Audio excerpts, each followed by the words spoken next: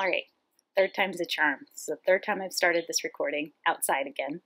And first the cat was trying to get in the door, and then there was this really loud starling chirping away. So hopefully it's further away. Hopefully I can do it this time.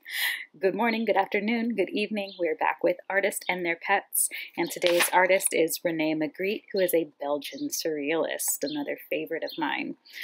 Belgian meaning he is from Belgium. Probably one of the most imitated artists of the 20th century, Rene Magritte painted odd things in strange places, but his dog Lulu was always where you'd expect her to be, right next to him. Although the Belgian artist Rene Magritte was an ordinary man and his paintings were of ordinary things, his art was quite extraordinary. Extraordinary. The eldest of three boys, Rene was born in Belgium in 1898. Not much is known about his childhood, but he began taking his first art lessons when he was 12 years old. In 1912, when he was 14, his mother drowned herself in a nearby river. Her body was discovered later, farther down the river. For years, Rene painted faces covered in cloth, which many believed was evidence that he had seen his mother's body, but he probably did not. That's very sad and kind of morbid and weird that they think he saw it, but yeah, he probably didn't. He found the next few school years difficult, and when he was 18 in 1916 during World War I, he enrolled at the Académie des Beaux-Arts in Brussels, the Belgian capital. We had some other artists that went there. Magritte did not enjoy the art lessons at the Académie des Beaux-Arts, but while he was there, he became interested in Futurism, Cubism, and Purism, and particularly the art of Cubists John Metzinger and Fernand Léger. After military service, Magritte married his childhood sweetheart, Georgette Berger, in 1922. To earn money, he designed wallpaper and then posters. Didn't know. In 1925, he saw the work of Italian artist Giorgio de Chirico, who painted pictures of eerie streets and strange things in odd places. Inspired by the mysteriousness of the paintings, Magritte began painting his own pictures of unusual objects in unexpected places. This is a great chapter because this week is also Surreal Week for my art choice board. So Magritte's a good person to look at. You can go back and listen to the chapter on Salvador Dali, who is also inspired by de Chirico. You can see here the picture he painted, things in odd places. Magritte had an exhibition at the Galerie Les Centaures in Brussels in 1927. The gallery was also paying him a small income to display his paintings regularly, but the exhibition received terrible reviews, and Magritte became depressed. He moved to Paris, where he met the artists and writers of the Surrealist group. In the 1920s, the research of psychologist Sigmund Freud inspired the Surrealist movement in art and in literature. Rather than painting what they could see, Surrealists explored the subconscious mind, believing that dreams could often seem more real than real life. Some Surrealists painted nightmare or dream-like pictures. In Paris, Magritte began painting his own dream-like images, creating mystifying scenes that express the subconscious mind, and he sometimes used words and phrases as well as pictures. In 1929, Magritte painted a picture that has come to be seen as one of his masterpieces. In his smooth, realistic style, he painted a huge pipe, and beneath it he painted the words, in French, "This is not a pipe." Deep. He meant it I'm having a hard time today. He meant it is not a pipe because it is a painting of a pipe. He was pointing out that art is not real, no matter how lifelike it might look. And I had a picture up there on the screen. The idea captured the surrealist imagination, and Magritte painted several more paintings along the same lines that he called the treachery of images, meaning that pictures are false because they often pretend to be something real. People can be that way too. The Treachery of People, a new series coming from Miss Grace. Magritte's paintings were full of interesting ideas that were admired by the other surrealists, including Salvador Dali, but they were not selling, and in July 1930, he returned to Brussels. Back in Brussels in 1930, Magritte and his brother Paul formed Studio Dango, an advertising agency.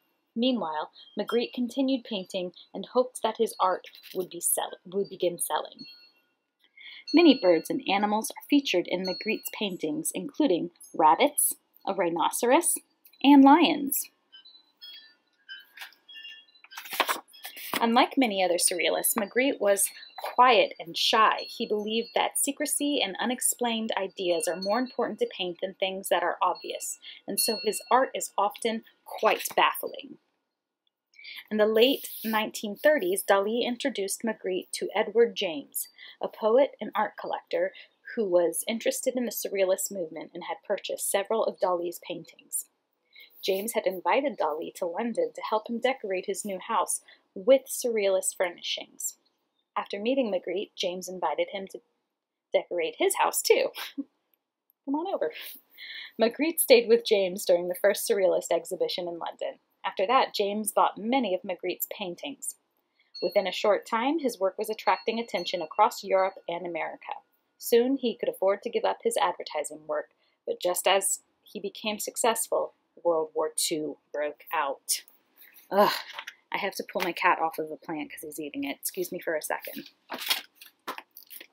Get down. Get down.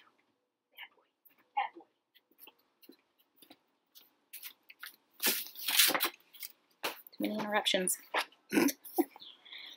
During World War II, the Germans occupied Brussels and Paris, and so Magritte lost touch with the Surrealists in Paris. To contrast with the depressing times, he began painting in bright colors. Lasting for a little over a year from 1943, this became known as his Renoir period. I'm not sure I know of, maybe I do when I see it, but...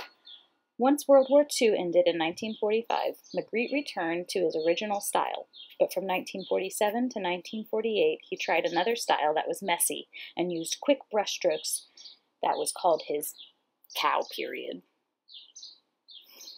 Apart from that, his smoothly painted, realistic-looking painting style hardly changed throughout his life. As well as painting strange situations, he also sometimes copied famous paintings but changed parts, making them quite odd-looking. His idea was to make viewers want to look closer and question what is real and what is not. Over his life, Magritte became recognized for his day-night paintings, pictures of men in bowler hats. He usually wore one too. Faces wrapped in cloth, blue skies, giant apples and combs, birds, trains, and views from windows. To viewers, they are just intriguing images, but to Magritte, every object had significant meaning. By 1960, Magritte was world famous. He acted like an eccentric artist and wore his bowler hat when he went out walking with Georgette and their dog, Lulu.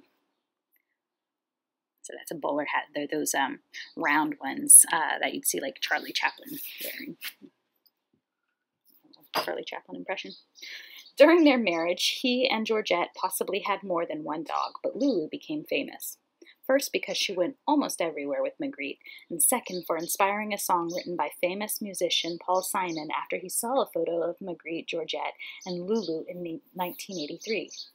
Simon wrote and performed the song called Rene and Georgette with Magritte and their dog after the war. I didn't know. It was a surrealistic song describing Magritte and Georgette as being fans of the music style called doo-wop. Let's see if I can get a little clip and play it at the end, maybe. In the last years of his life, Magritte continued working, painting canvases and murals, and making sculptures. He died in 1967, one of the most surrealist artists in the world. So I'm going to have to look at that Paul Simon song, and I think that's kind of a funny connection because his other song, well, he's got lots of songs, but one song, Me and Julio Down by the Schoolyard, I just did a drawing for that last week, and it has the words in it. Goodbye, Rosie, the queen of Corona. Me and Julio down by the school. Yeah. Boop, boop, boop. All right, anyway, you don't need to hear me sing it. So I just think it's funny. There's a connection to Corona. Now there's a connection to Paul Simon. Connected to everything's connected. There's a string holding everything together. Anyway, so I think your project that you could do, you have some options here I think could be fun. It'd be fun to do a self-portrait of yourself with something in front of your face, like this. And there's also the one where there's an apple in front of the face, so you put something that means something significant to yourself and have it in front of your face as a self-portrait. Or just doing things where you're changing the scale, like his paintings with the apple in the room. The apple is as large as the room, so what could you draw that would exaggerate the scale? And then lastly, you could do, which is like one of the assignments I have on the choice board this week, an exaggeration of, not exaggeration, excuse me, like a juxtaposition of things like that don't make sense where you put them. Like there could be a train coming out of a fireplace like Magritte's work. So what could you do that's maybe more modern in your own idea? So let's see what we can come up with. Let's get weird. Draw your dreams. Get weird. All right? Got my crazy eye. Rene and Georgette Magritte with their dog after the war returned to their hotel suite and they unlocked